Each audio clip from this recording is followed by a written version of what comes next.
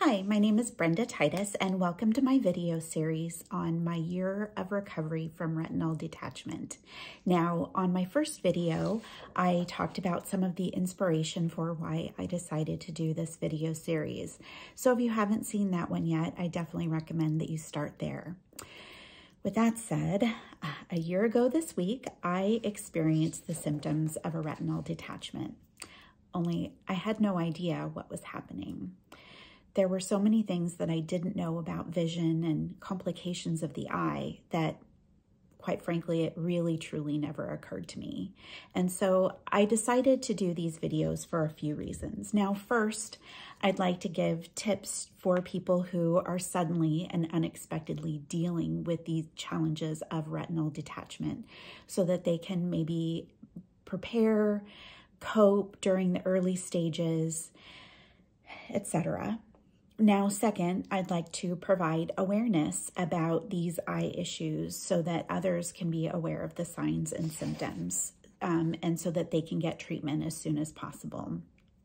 And third, since there were honestly so many challenges to overcome through this healing process, throughout this series, I'm going to be doing some additional ongoing videos about emotional recovery beyond those initial stages.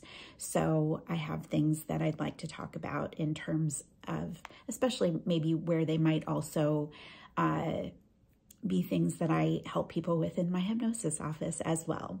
So ultimately, probably the most important thing, I'd like to give hope to people who are going through this journey to help them get through it. So in today's video, I'm going to share some of the early warning signs that I experienced. Now, I've decided not to get too involved in explaining the symptoms or all of the details about what a retinal detachment is. I'm going to focus on my own personal experience. I will be sharing some educational video links in the video description. And one thing I will say, though, is that the sooner a patient gets evaluated and treated, the better. And in all honesty, I had symptoms for a few days before I realized that anything was happening to me. And I didn't know. So that's why I'd like to be able to share with other people. So we'll talk about those first earliest symptoms. So my first symptoms that I experienced were on a Saturday night, and I was just about to go to sleep. So it was dark, and I noticed myself experiencing flashes of light. And I kind of thought, oh, that's kind of interesting. Felt a little magical, quite frankly. Oops. I also experienced what seemed like almost kind of a band of light. So across my field of vision. So it was almost kind of like this, where there was just this band and it changed. So it was darker up here and then lighter down here. And I actually mentioned that to my husband. I said, wow, my vision is seeming kind of weird right now. But again, I thought, oh, well, you know, I'd already had the sparky flashing of light, and I was just kind of thinking that I was really seeing a light-colored pillow that was on the bed, much better in contrast with the darkness of the room. So I kind of explained it away. So the next day, which was Sunday, I started noticing what they call floaters.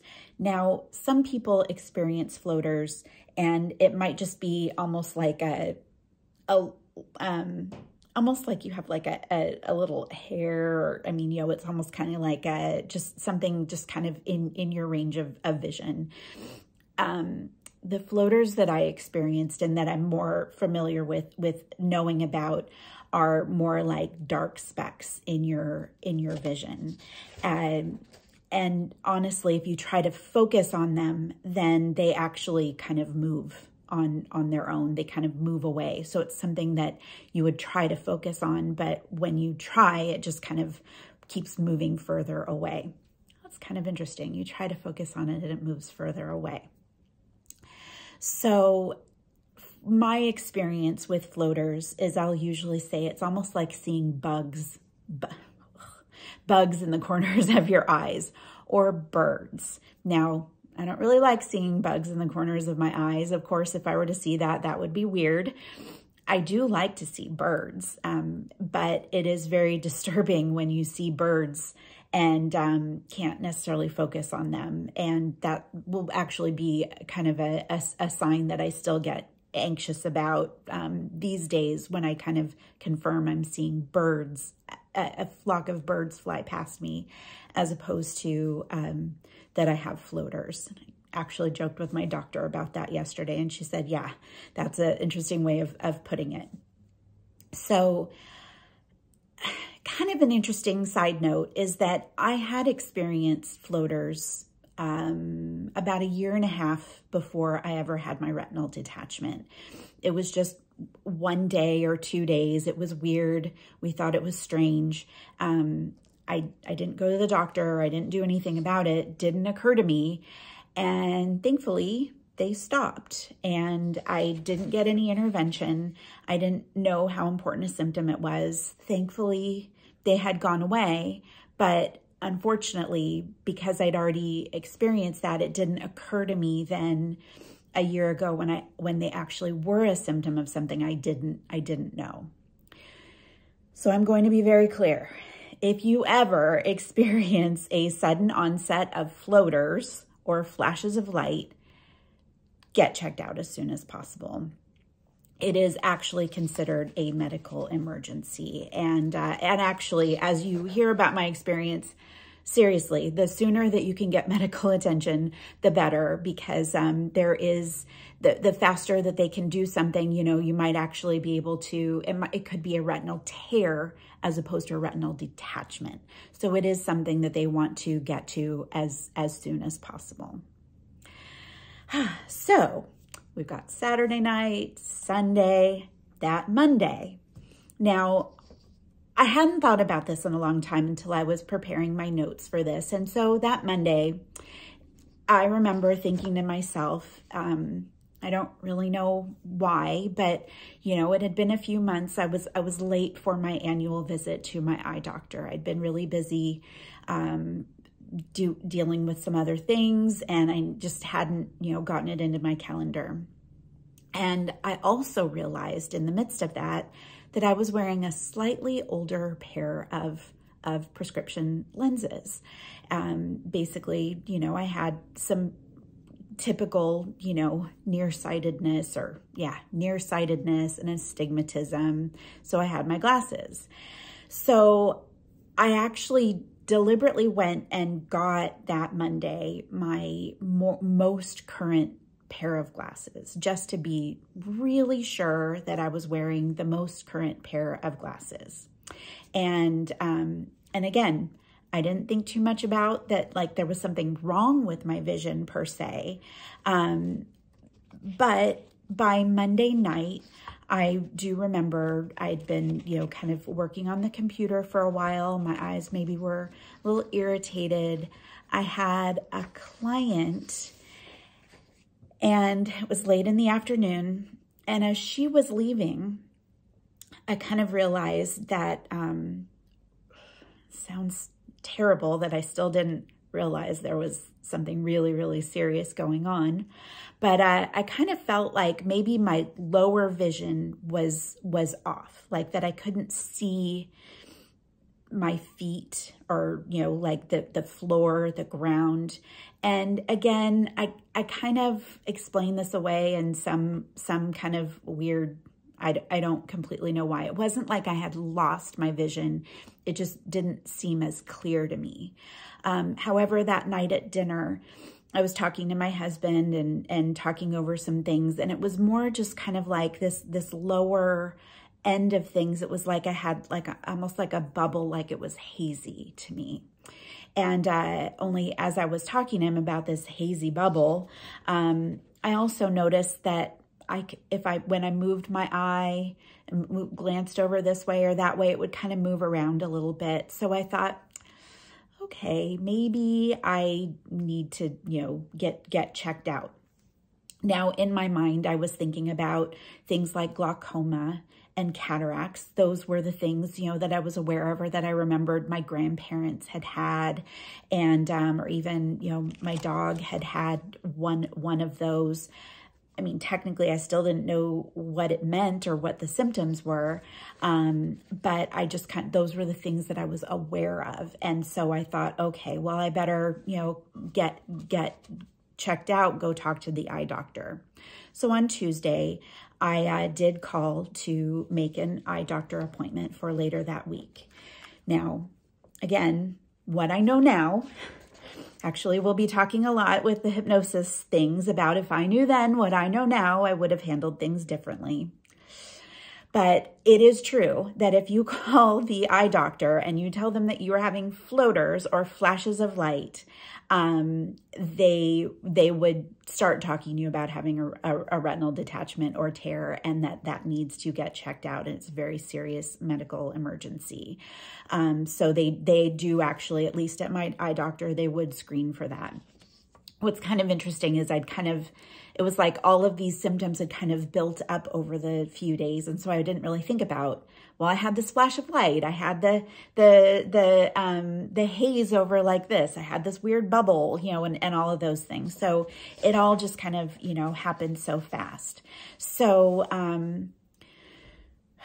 moved through my day, and that day, it was a Tuesday, and I'd, kind of gone from one thing to another, had a busy day, and I finally was getting to the end of my day, had a few minutes to just slow down and relax. And I had this aha moment, and I would call it an unfortunate aha moment because it led to a lot of really difficult things. However, it was the moment of realization, the moment of understanding that is really significant because in that aha moment, I realized, oh my gosh, I might actually be experiencing something really serious that I need to get attention about. And so this was the aha moment.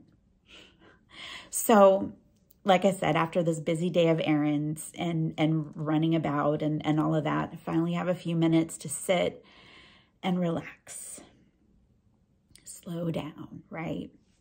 And I was thinking about a extended family member who about 3 months before this period of time, he had gone through this medical emergency, and part of the medical emergency, it's like just so disruptive to his life, is that first he had to hold his head downward, right? You're down, face down for about a week. And after that point in time, he was going to have to not be able to go up to elevation for several weeks after. And like he had to miss Thanksgiving. He wasn't able to travel to his home back and forth to visit, the family over the mountain passes and all of that. And I thought, wow, that would be terrible. That would be so disruptive to somebody's life. And I'm working so hard on, sitting up straight and holding my neck upright. And I went, oh, wait, what was that he had? And I remembered, and I went to my phone and I grabbed my phone and I looked up the symptoms for a retinal tear and a retinal detachment. And I knew, I didn't even have to question it. I 100% knew that. I said, oh my gosh, I need to do something about this.